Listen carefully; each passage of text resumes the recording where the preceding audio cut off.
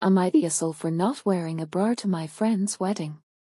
I 23F have small boobs. You can't tell if I'm wearing a bra or not in most tops, so when I can, I don't wear a bra as I find them uncomfortable.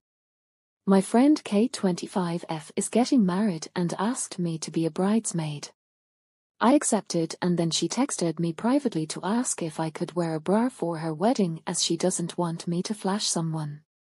I tried explaining to her that the bridesmaid dress she had picked out had full sleeves so you wouldn't be able to tell as the material is also very thick. Kate got really mad at me, and my sister said maybe I should just suck it up and wear a bra. I just find it to be a weird invasive question, as you literally can't tell if I had a bra on in the first place or not in that dress, and I'm sure no one over there is staring at my chest.